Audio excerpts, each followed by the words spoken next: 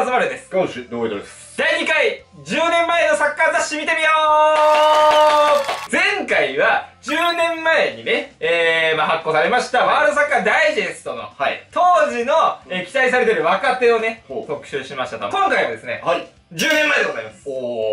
僕が集めてたんでしょ。その時期。なんですけれども、時期は、あの時より、遡ります。なるほど、なるほど。あの時は確か2011年の10月か11月だったんですけども、今回は2011年の8月4日、夜、夏の移籍市場でございます。なるほど。そして今回は、サッカーダイジェストではなく、ワールドサッカーキングでございます。なるほどね。ところでですね、まずはそちらの雑誌、お見せしましょう。これだババーンとはい !2011 年8月4日、ワールドサッカーキング。移籍マーケット完全分析ファイル。なるほど、面白そうですね。こちらをちょっと見ていこうかなと思ってますよ。表紙見てくれ、表紙。すでに懐かしい。だってまず、トーレスよ。チェルシートーレスよ。ねもう。で、この雑誌どんな内容かっていうと、当時、噂されている、サッカー選手。何パーの確率でどこどこ行くぜって言ってるとこ。24選手ぐらい上げてるんですよ。なるほど。まあ、全部紹介すると尺的にあれなので、ちょっと気になったところを。気になったところちょっとね。ちょっと見ていきましょうか。はい。とか、続きましょう。レッツゴー !1 人目セルヒオ・アゲロあここですよまだアトレティコ、そっか、この年か。そうなんですよ。この年まだアトレティコにいたアゲロ。パーセンテージで言うと 55% マンチェスターシティ。マンチェスターシティが最悪に浮上。強豪クラブの中で唯一獲得資金に目処が立ち、アトレティコ側も売却するならレアル以外のクラブが優先するはず。あとはアグエロ本人の意向次第かってところで、これピンゾーですね。ピンゾーですね、本当にね。めちゃくちゃ合ってますね、これね。これね、次に言っちゃうとね、レアルが 35% で、そうなんですよ。2位に入ってるんですけど、まあ、レアルはさすがにいけませんね、アトレティコからはね。いけない、いけない。そうだね、そうだね。多分なんだけど、サッカー雑誌 55% 乗り切るって、いい、結構いい方ですね。すごいレアだと思うよ。だからじゃあ1人目を挙げると、ここ順当ですね。順当ですね。続きまして、ネイマー来ました50億プラス半年レンタルで、レアルマドリー入りが濃厚でございます。全く、そっちじゃない方行きましたね。そっちじゃない方本人が子供の頃から憧れていたクラブであることに加え、リーグへの適応性という意味でも理想的。リーグには適応しましたね。まあ適応しましたね。ゴリゴリ適応しましたね。クラブワールドカップでサントスとバルサが戦うので、まだこのシーズンネイマール動かないんですけど、で 30% でサントス。結果的にこれが正解とな。結果的にサントスが正解。そう。サントスは冬の移籍市場が売り時と判断。で 10% でチェルシー。チェルシーは獲得諦めたような様子と。1シーズン前にチェルシーのオファーをサントス側が拒否。こういうこともあってチェルシーの可能性もまだ諦めていないというのが2人目ネイマールだと。なるほど。はい、3人目。マイコンか。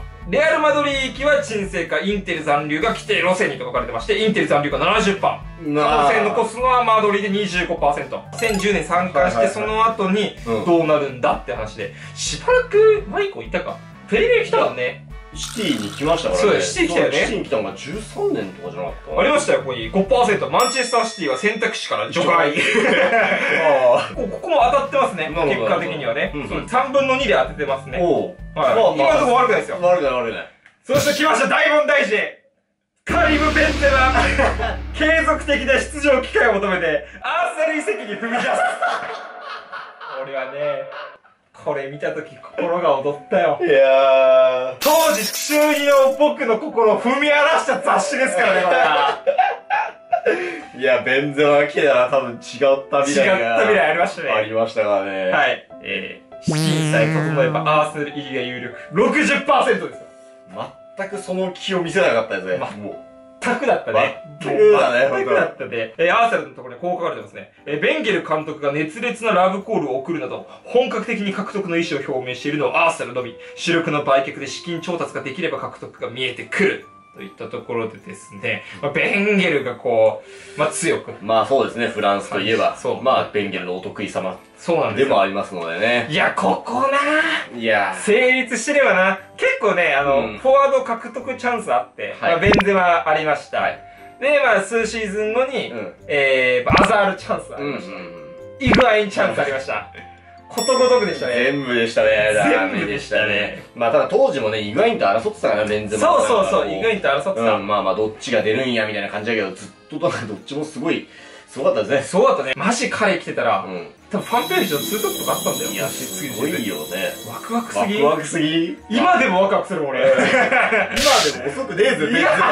今でも遅くねえぞ。ベンゼマがね、ナンバー4でございます。なるほど。続きましてですね、サミル・ナスリ。このシーズン1011でナスリが大爆、まあ、もともとね、いい素質だったんですけど、さらにこう開花させて超大ブレイクして、まあ今年ね、多分これから出てくると思うんですけど、セスクとか。はいはい。セスクとかナスリとか、どうなんねんってところで、こちらナスリが入ってるんですけれども、なんとですね、マンチェスター入りがマジか 65% でございます。なるほどね。シティはしっかりなんか数字出してくるよ。だからやっぱ、狙った獲物は逃がさない。逃がさないよね。そう、昔からね。すごいですよ。これも、ライバルチームがクリシに続く主力選手の獲得を画策。アーサルが要求する移籍費の釣り上げも、マンチェスターシートでは何の障害もないと。こんなストレートに書かれたらへこむわ、俺は。全然舐められてる。もう、あれを絵で好きなように。そんなもんみたいな。安ない、安ない、みたいな感じなのかもしれませんが、30% ですね。残留と。残留も飛ぶも諦めムードが漂う。まあ、結構これ放出が目立ちましたかね。そうそうそう。我も我もって感じで。ベンゲル監督は放出の意思はないと言いながら、アザールの獲得を目指すなど、公認過去に動いている。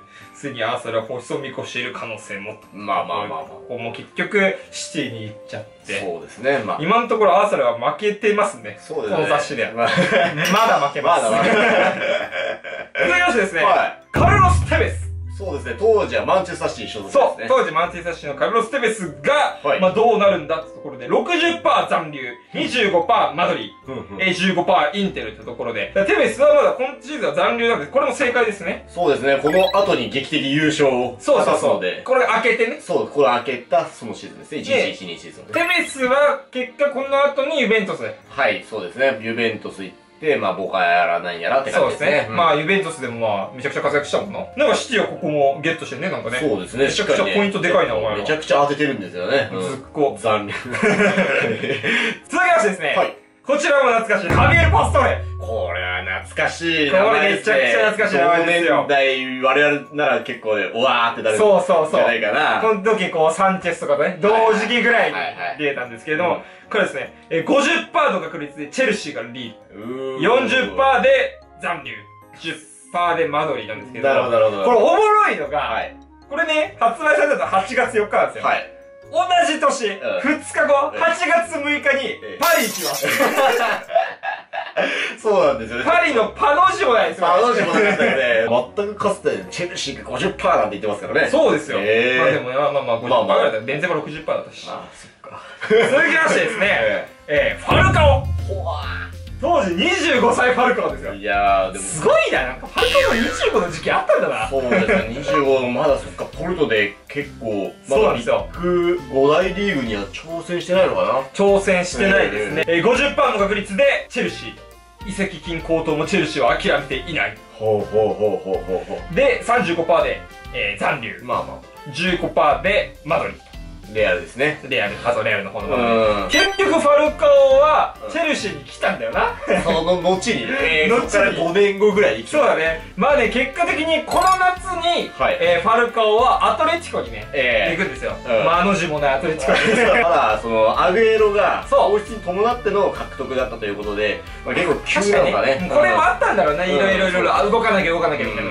ただもう当時すでにもヨーロッパリーグ得点王ですから、なるほどね。続きましてですね、まあ残り数人にはなってきてるんですけれども、ファンマタ。うわ、マタがバレンシア。バレンシアマタ。しい。23歳でございます。アーセナル 45%。って。45% だから信じないからね、俺は。はい。ファブレガスの売却益でマタを獲得するプランは現実的に可能。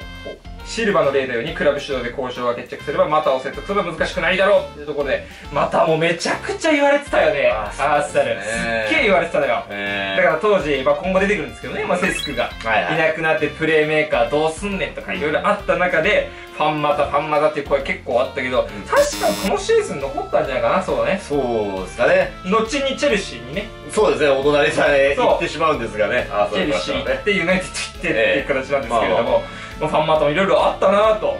続きましてですね、はい、お先言いましたね。セスクファウルね。じゃあすごいですよ。85% バルサ。はい、相思相愛のバルセロナがついに獲得かと。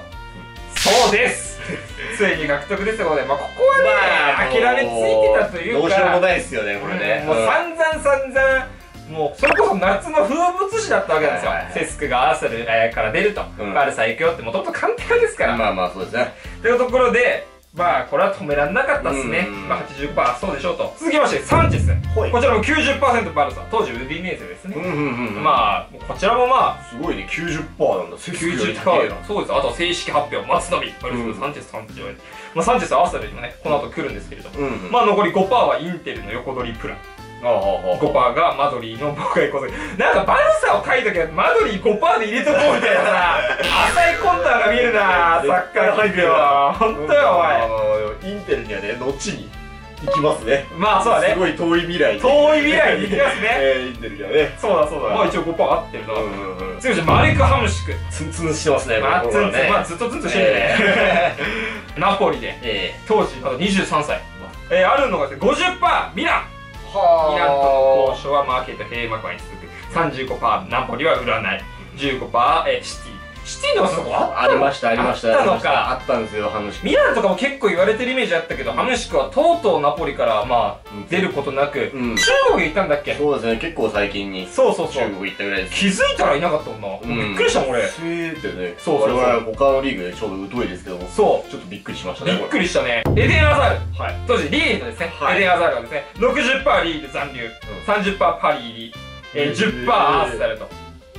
全くチェルシーのチェの字もないじゃないですか。そうなんですよ。だからずっとアザールはアーセナルの差になってたのよ。めちゃくちゃ。でこの年の次の年かな、に多分チェルシーに行くんですけれども、その年ですらアーセナルってめちゃくちゃ言われてて、多分別の出しだったらアーセナルのパーセンテージ上がってるよ。あ、本当。すっげえ言われてたもん。で最後ですね、フォルラン、当時32歳。当時32だもんね。おかしいもんね。なんかフォルランなんかもうじゃあ42歳なの彼。違う。違う、多分こいつ何から32歳認めたくない。なんかずっとここら辺で気がしますけれども、こちらも 65% アトレティコ残留、そしてまあ 30% トッテナムでユナイテッド復帰は考えられない 5%。ホルランはねこの後インテルにサクッとやったと、まさかの日本に行きますから。まさかセレッソ大阪にセレッソ大阪やってきますから。書いてないですかね、セレッソ大阪 10% みたいな。ないっすね。本格的に欲しがればありみたいな。まあ以上ですね、ちょっとこうザクッと何選手が挙げさせていただきましたけれども、なんかさやっぱ思った通りシティめちゃくちゃ勝ち組だったな。ね、多分これ毎年出したら毎年こうシティがあると思うんですけど、ほぼ外してない気がしますよ。そうね、ここだっていう時のやつここぞはもう全部ピタイチあって、アーセナルはいろいろ噂あったりワクワクしたんですけれども、結果的にジェルビーニョプラスパニックバイのメンバーですから。そうですね。そしてナスリ、セスク、クリシュ失った夏。えぐかったな。今考えたらな。えぐい。よく乗り越えたな。